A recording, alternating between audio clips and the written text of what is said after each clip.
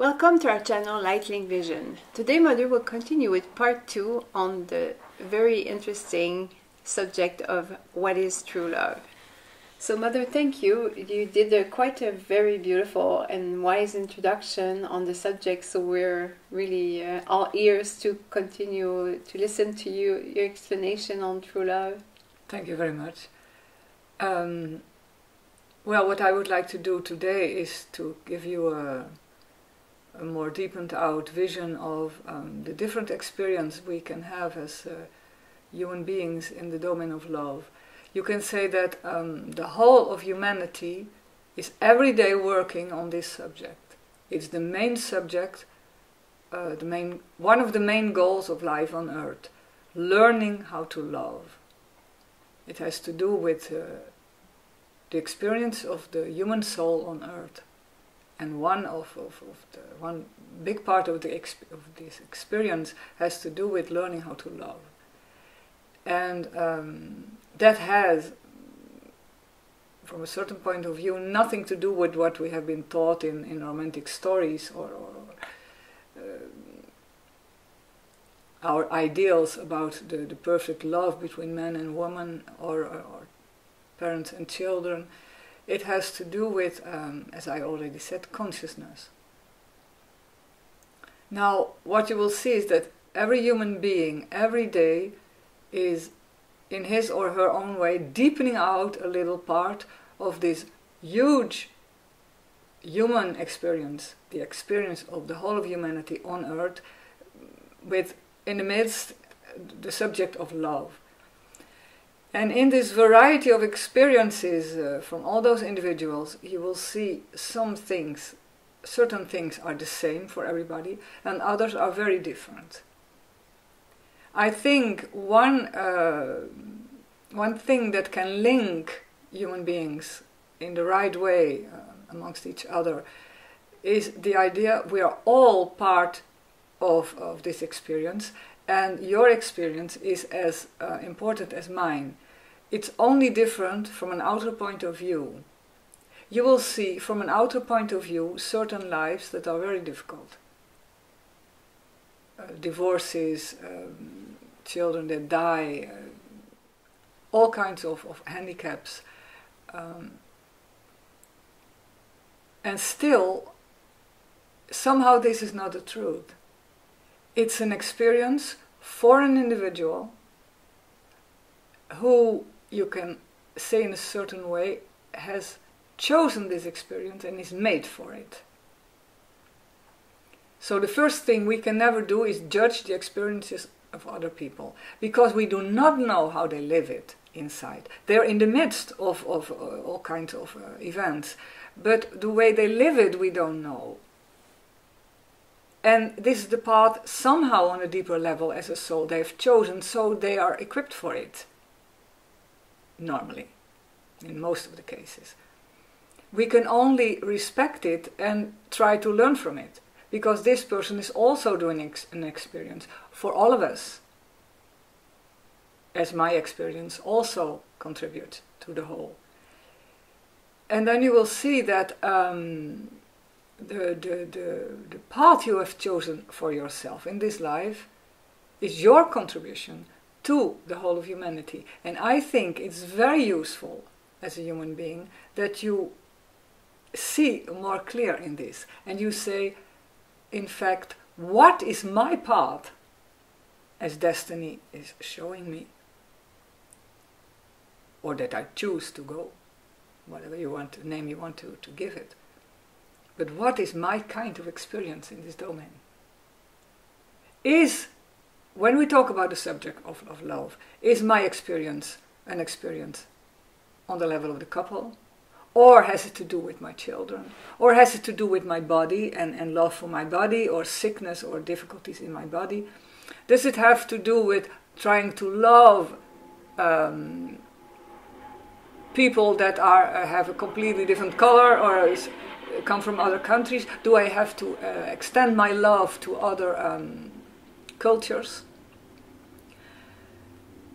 integrating other visions, other cultures?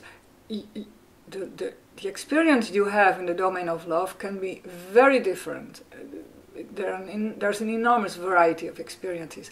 But I think for a human being, a good approach of his life, of our life, is to see what kind of experience do I have of love.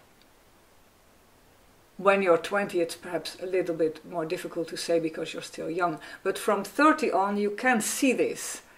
What kind of experience did I attract to myself? And what is my contribution to humanity in the domain of love? And then what have I still learned? Or what am I learning? What should I learn? And I think that can be very interesting to have a better idea about one of the main reasons why you're there. What's your contribution in this domain to humanity? And to yourself in the first place. Can you also see what your weaknesses are in this domain? Where are you constantly struggling with the same difficulties? Because as you observe the life of couples or parents or even colleagues, you will see that the same difficulties come over and over again in your life. And as you observe the life of a human being, I would say 8 out of 10 cases, a person has difficulties with the subject of love in his life and not with other things.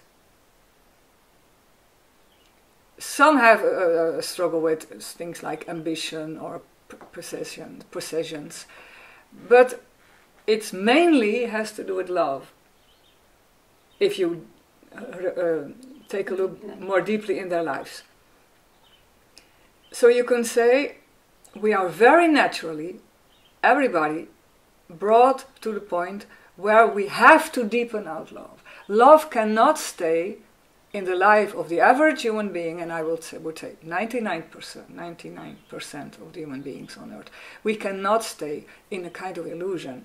Life itself, the experiences we have, the choices we make, consciously or unconsciously, sooner or later always bring us to the point where we have to find out that it's our perception of love, our experience of love, that is triggered in our life.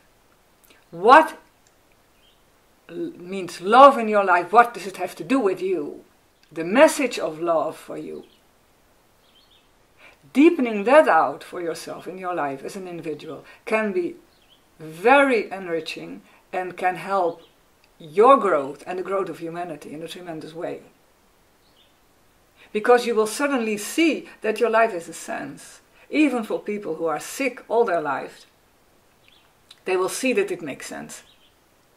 Their sickness has to do with their perception of an aspect of love. And that's what they're learning. And they're not sick and not contributing to society. They have a special mission, and their mission is as worthy as the missions of other people. It only takes another form. But it has to do with, what does love mean? When we talk about true love, what is true love? Because you don't have a partner, not necessarily when you're very sick, perhaps you don't have children, and you're still there. And there are many people on this earth that you cannot put in the situation of the average with man, woman, children. They have all kinds of different forms of life, and still they are dealing with the experience of love. So I would say, bringing back our outer experiences that are very varied to this main point, I'm learning something about love. And what am I learning about love? Because when you see this more clearly, you will also see better where you're going. You can make the link. You can make the link, and you can adapt yourself better to your situation. And learn better from it, I would say. Because I think I've seen many times in my life that, and this goes onwards with in modern times, with modern men, many people who do not respond from an outer point of view to the criteria of men, women and children do not feel so good in their life.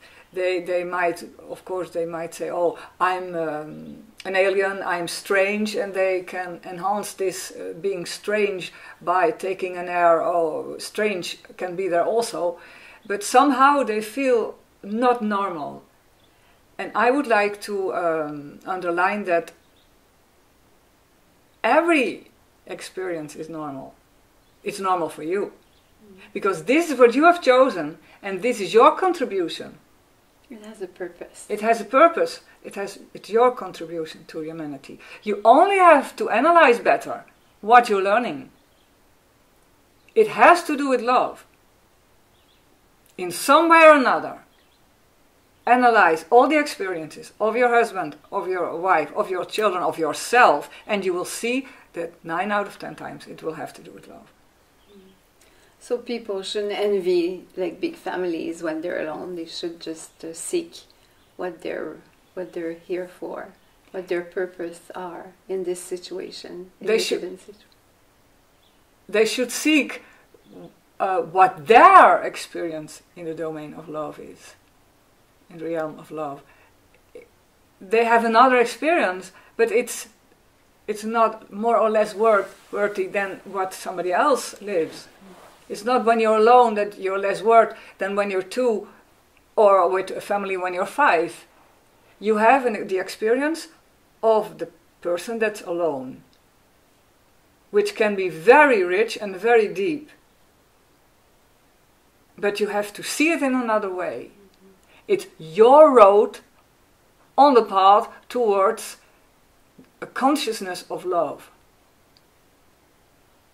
That's important. And bringing back your trials to this experience of love. I think that's very important. Because if you look at human life, you will see that many people in modern times try to change the configuration of their daily lives. As soon as there's something in their lives they don't like, whether it's in the couple or on the work level or in their body, they change it. I don't like it, I change it.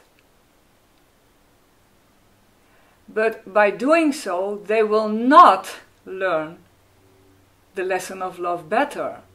They are going more further away, and they will see they will get more and more frustrated.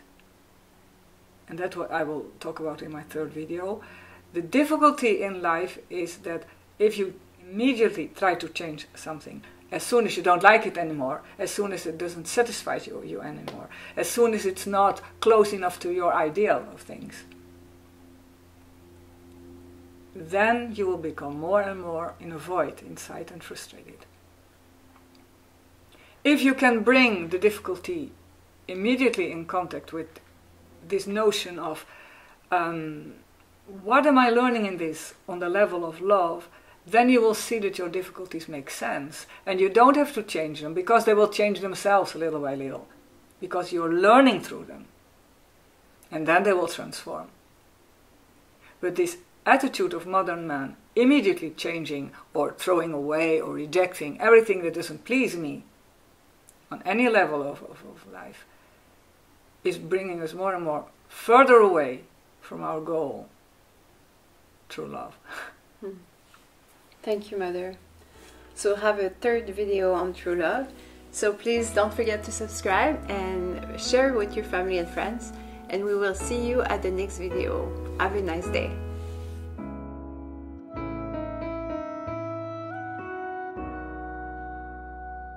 Graag zou ik willen weten, waarom zijn de bergen zo hoog? Misschien om de sneeuw te vergaren, of het dal voor de kou te bewaren. Of misschien als een heilige poort voor de hemelboog. Daarom zijn de bergen zo hoog.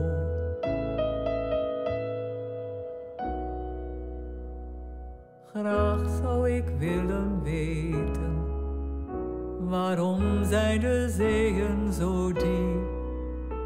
Misschien tot geluk van de vissen, die het water zo slecht kunnen missen. Of tot meerdere glorie van God die de aarde schiep. Daarom zijn de zeeën zo diep.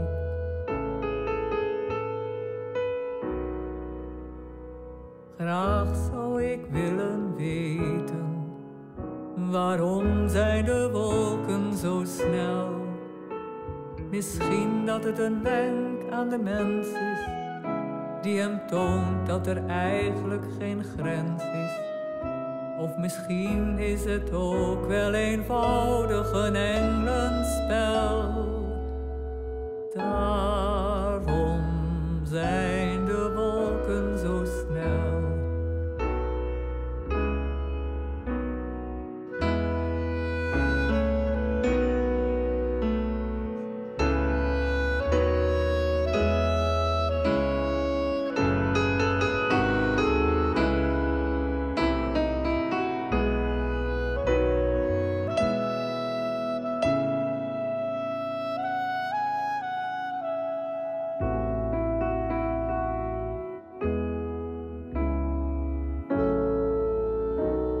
Heel graag zou ik willen weten, waarom zijn de mensen zo mooi? Misschien dat de Schepper laat weten, zijn goedheid niet te vergeten. Of ook dat de ziel zich voor alles in schoonheid toont.